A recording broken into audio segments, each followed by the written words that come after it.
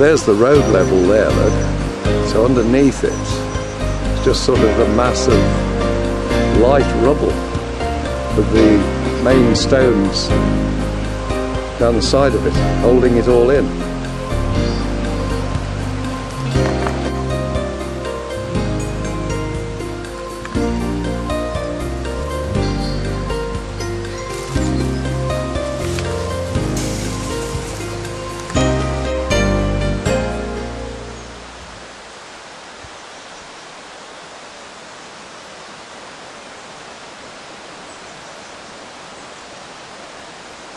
I just thought I'd come out today and see what this mound of rubble was in the middle of the Aberbechan bridge. No work has commenced here, so nobody locally could understand what it was. So I'm on the bridge now over the River Severn at Aberbechan. It's nearly the end of May, it's May the 27th, and no work so far has started.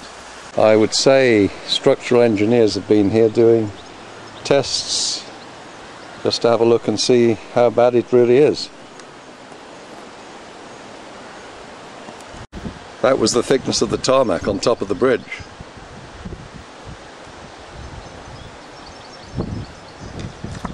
So that was it, just an update, just in case anybody thought something was taking place.